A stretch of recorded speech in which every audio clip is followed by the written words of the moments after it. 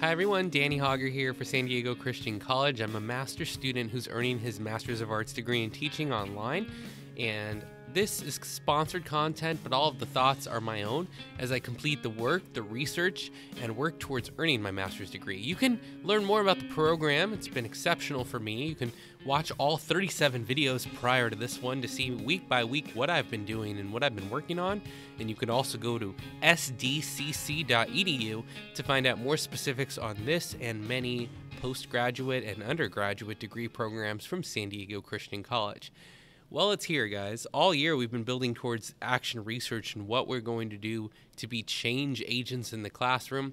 And this week, I get to discuss my initial plans for action research. I'm sure I will go through many revisions as I work to complete my capstone project of my master's degree program from San Diego Christian College. I hope this will be an insightful glimpse into the first draft of my research, my thought process at this point of the term, and covering some of the revisions that will probably occur in the next revision in the next episode of the vlog. First, let's start with my area of focus statement. I was trying to find something specific and yet broad, something with depth, but something that would be manageable over the course of a term to study inside my classroom. So I was trying to think about something personal. What is it that I like to do? What would I like to spend time with exploring and asking? And so the purpose of my study will be to describe the effects of listening to a podcast review for homework on assessment performance of my students, which are high school juniors in U.S. history class. So if I teach a lecture and then I give a quiz on the following day, will assigning a podcast that I record here on my microphone improve or correlate at all to a change in scores for my students?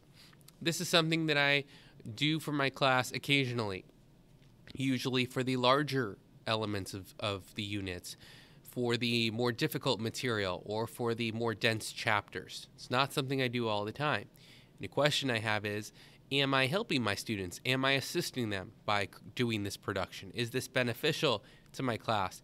Or maybe it's having the opposite effect. Maybe assigning this is taking away from their activities, their plans, their sleep, their rest, their friends, their family, their activities, and their leisure. And is it damaging? So I'm triangulating scores on assessments with performance of my students, with the energy level that they're going to report to me as the secondary purpose, to study the effects on their energy levels through the day. And then in greater detail, is the purpose of the research having an effect on their performance in a meaningful way that would give me feedback? In greater detail, I'm going to give a lesson via the same methods to different United States history class groups. I will lecture with a combination of visuals through a PowerPoint presentation, some primary source materials, and I'll be distributing those to each student, so they'll have some guided notes. And I'm going to teach the same lecture style that I always do. So I'm not making any changes to how I treat my classes, but on some units there will be a test. On some days after a lecture, there will also be a test, but there will be a podcast on one portion and a podcast not available for other materials. And what I'm going to do is compare the average scores. So I'm going to make very similar assessments, teach very similarly deep lessons in different high school classes. And that way I have a few different courses and a few different days to compare and contrast and judge the performance of the homework group that listened to the podcast review and the non-homework group that did not have a podcast available, and compare them. I'm also going to survey their fatigue via a survey before the class lectures, after the class lectures, before the quizzes, and after the quizzes. That's going to give me 4 different data points.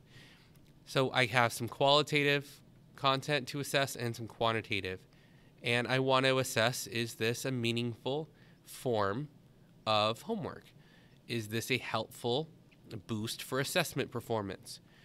And the potential research questions I think are pretty clear. Does homework affect the energy level of students in the form of a podcast? Does a podcast lesson help the score and the retention of information? And does homework affect the assessment scores? So scores, retention, energy level are the 3 things that I am looking for.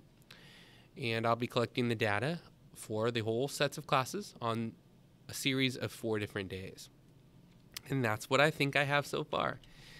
So that's my reflection, and the course material inside The dashboard has been helpful because we've been reading a material about action research. We have been giving each other feedback on how to refine each other's research topics. We've been offering suggestions on how that could be made better. And we have been exploring the possible ethical issues of our research study. So I think I found something strong because it doesn't affect the normal course of my teaching. I don't have to blow up my lesson to do this. I can, at the end of this, have a so what of, am I helping my students by creating this, or am I doing this for some other reason? And should I continue, or should I increase the amount of podcasts that I produce? So that's going to be very interesting for me to find out if this has a correlation. For the podcast, these are also available at thehoggerhistory.podbean.com and on iTunes, the Hogger History Podcast. So if you know somebody who teaches history that wants some extra review for their topics, these will be available. We have 99 episodes available at the date that I'm recording this. So what comes next? Well, I've been reviewing other materials. I've been looking at samples. I'm lucky to have good colleagues here at the high school.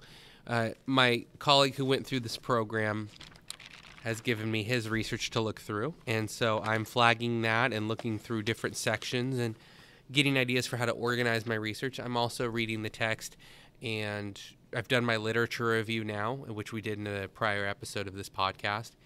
And next, I'm going to start, I'm waiting for my board review. That was submitted this week, a few days ago. They review on Fridays. Today's is Friday as I record this. And then I will, once I have the go-ahead, I'll either be revising and resubmitting or starting to collect the data and starting to see how this intervention affects the classroom. So these next few videos are going to be very important because I'll be finding out more about whether or not I'm going to be making further changes to the question. And then we'll talk about that here. And if not, we'll be starting. We'll be getting rolling and on my way to this capstone project. Can you believe the year has gone so fast? It's May, but it is flying, as is the school year. Thank you so much for watching. Comments down below if you have any, or you can email me as well at inspiringteachershow@gmail.com.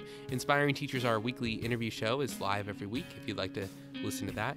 And otherwise, I'll see you next edition to talk more about the Master's of Arts degree in teaching from San Diego Christian College. Until then, class dismissed, and go to sdcc.edu to find out more information, and we'll see you in the next edition. Thank you for watching and supporting me through my journey. I hope it's helpful to other prospective students out there, and we'll see you next time. Class dismissed.